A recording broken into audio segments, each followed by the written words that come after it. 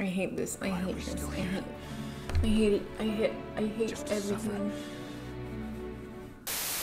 Hi everyone, so for today's video I'm going to be reviewing the Drop Dead Gorgeous collection from BH Cosmetics. So they sent me the whole collection and I believe this is their Halloween October collection. So today I'm going to be doing swatches and I'm also going to be trying all of these products on my face. So if you want to know my opinion on this collection and if you want to see how to achieve this really fun, colorful, almost like 4th of July makeup look, you can just keep on watching. Also, don't forget to subscribe to my channel. I put up new videos every single Mondays, so subscribe so that you don't miss any of the makeup Mondays. And that's it. So thank you so much for watching and let's get started with the makeup.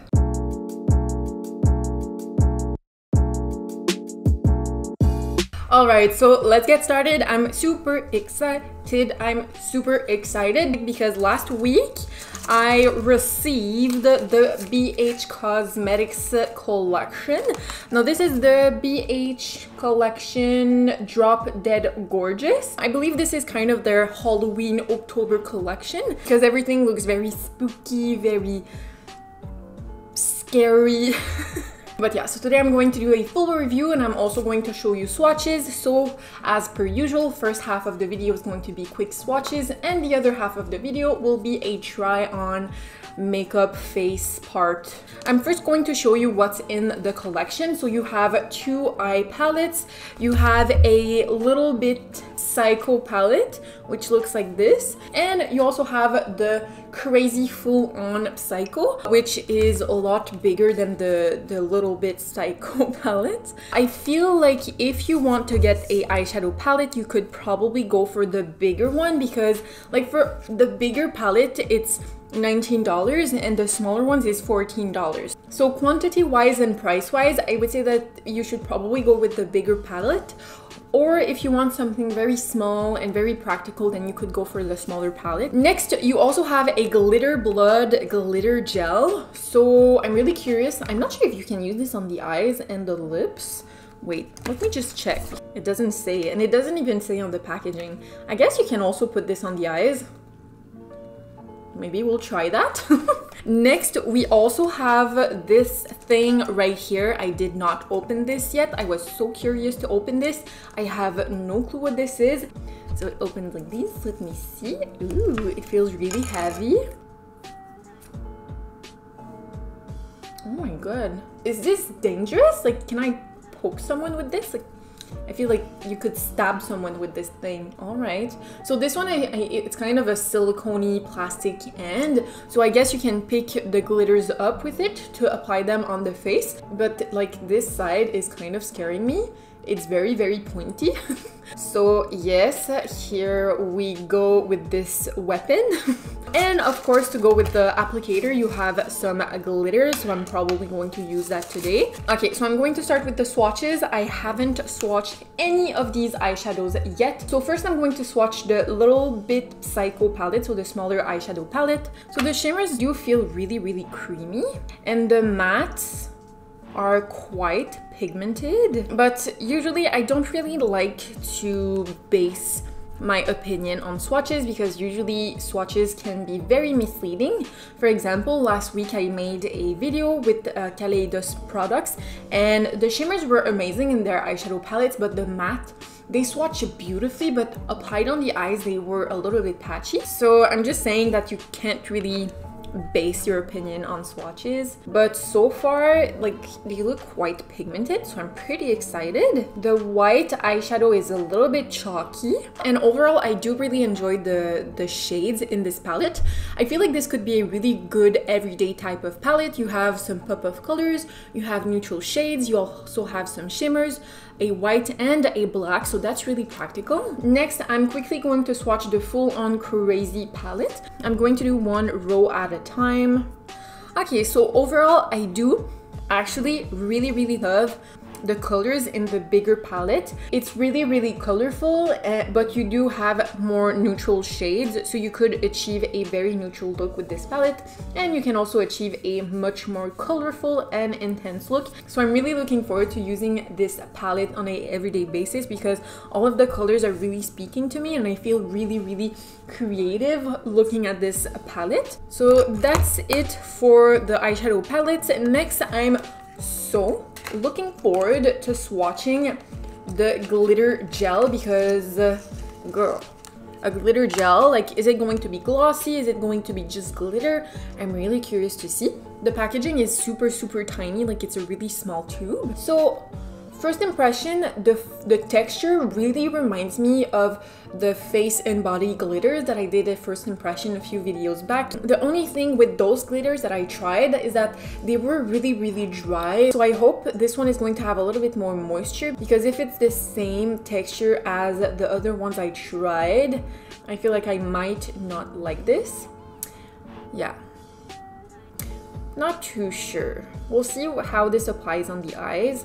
I'm not sure if I'm going to use this today. Maybe I'm going to use this on the lips to see what this would look like.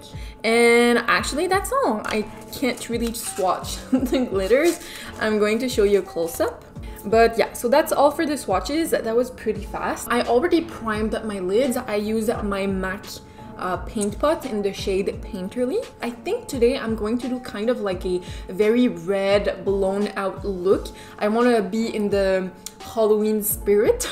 So today I'm probably just going to use the full-on crazy palette, just because I'm mainly going to be using the red shades, and I'm also going to be dipping into the blues. And I'm going to start and take a kind of precise blender brush. So I got this one in my BoxyCharm. This is the Luna Magic brush set. I think I'm going to like full-on start with the vamped shade, like the bright red shade.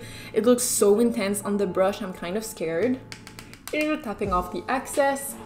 And I'm going to start and, whew, what am I doing? Oh, actually, I'm going to, yes, I think I'm going to start because I just want to see how like the neutral shades blend. So I'm actually going to go into the shade called Trill, which is the neutral kind of transition-y shade. And I'm going to blend this in the crease just to have a transition before going in with the red. Ooh, oh, that's a pretty shade. Ah. That's really pretty, and it's really, really soft, like it's really blending nicely.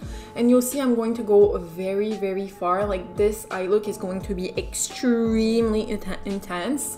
I hope this won't give me any fallout because I already have my complexion makeup on. Okay, so first impression, these are so far layering nicely. So the red is quite pigmented on top of that neutral brown shade. And if you're wondering why I haven't been as active on social media, it's because I started my full-time job again, and like I've been working a lot. Okay, so now I'm just going to go back into the super fluffy brush. Woo! Girl, this outer corner is going way further than I planned. But like so far, these are blending like a dream. Like I'm really, really impressed. And everything is layering super, super nicely, so that's quite nice as well. But next, what I wanted to do, this is oh my god.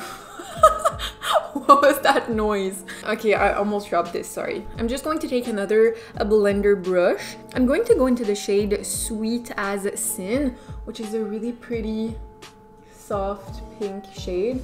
And I'm going to put this in the inner corner. Ooh, oh, that's a pretty shade. Oh, that's such a pretty shade. Oh, these are blending so nicely. What the hell? I might, because I kind of wanted to go with the blue. It might be too much. Maybe more of the pink. So my camera stopped filming. I'm not sure what you missed, but I'm just going to sum what I did. So I took the shade called Showy on my finger and I just applied it into the inner corner. And then I used the shade Devil Wears It. It's the shimmery burgundy shade. I also took it with my finger and applied it on the very center of the lid. And now what I'm going to do, I'm actually going to smoke the red shade on my under eye area. And I'm really going to blow this out. Oh, I'm not sure if I like this anymore. What have I done? What have I done? Everything is going out of control. Okay, I need to trust the process. And you know what? I'm going to go full on crazy. Oh! Oh my god, I understand now. Full on crazy. Nice. Nicely done. So I'm going to go full on crazy. I'm going to take the red shade on a blush brush. Tapping off the excess because she's really pigmented. And let me put this.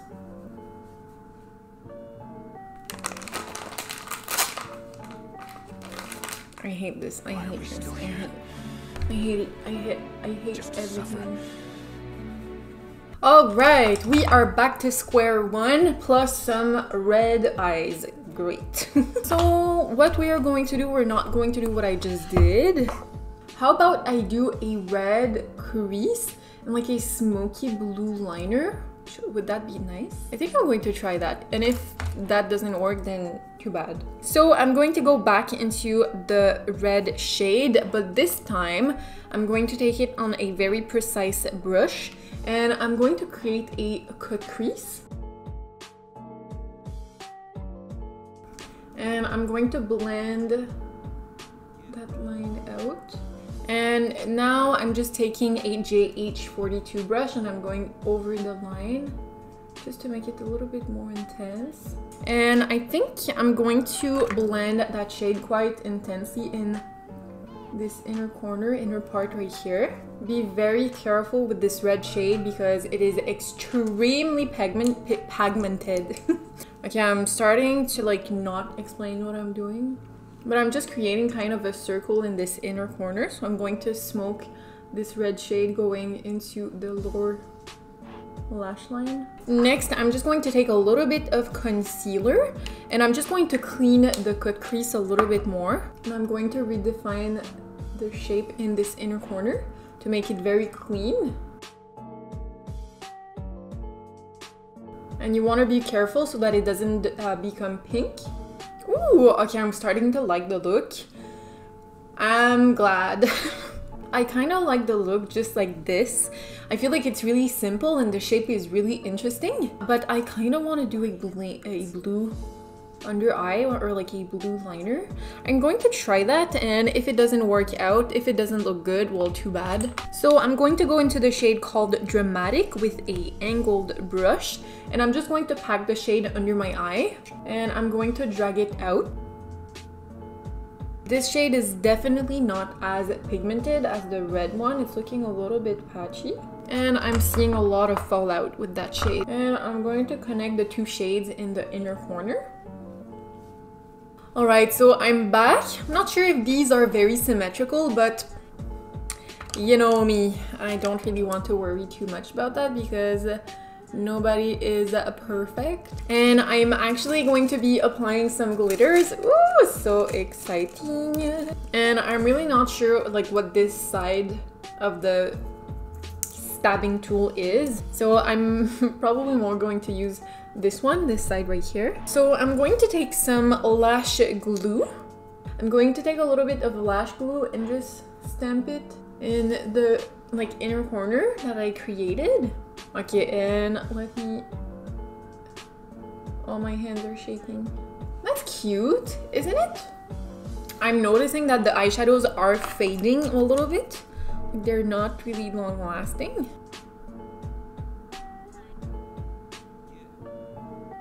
Alright, so I'm going to do the rest of my makeup and I'll be right back to apply the glitters on my lips. Alright, so here we have it. This is the look. Sorry about the sun. Wait a minute. Can you please go away, sun? Oh my goodness. So sorry if there's some weird lighting on my face right now. The sun is doing its thing. It doesn't really want to leave. I already applied a lip liner. So I'm going to take a little bit of that on a flat brush and I'm going to put it on the lips.